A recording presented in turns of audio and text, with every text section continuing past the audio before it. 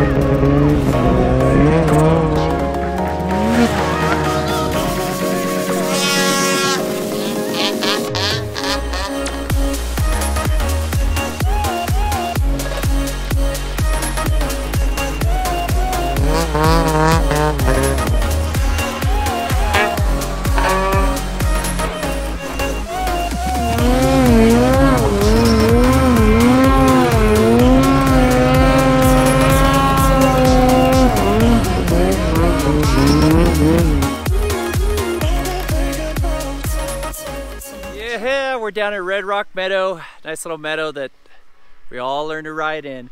It's a fun meadow because it's got the big flat area and then it's got a nice little creek bed.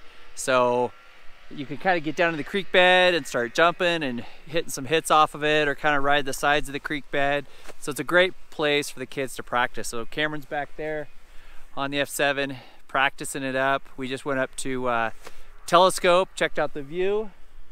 Corbin's staying warm with his helmet on. It's starting to snow a little bit, so just gonna let Cameron rip around in the meadow and get some seat time. But it's a good little meadow to practice in, and it's just great to be out here.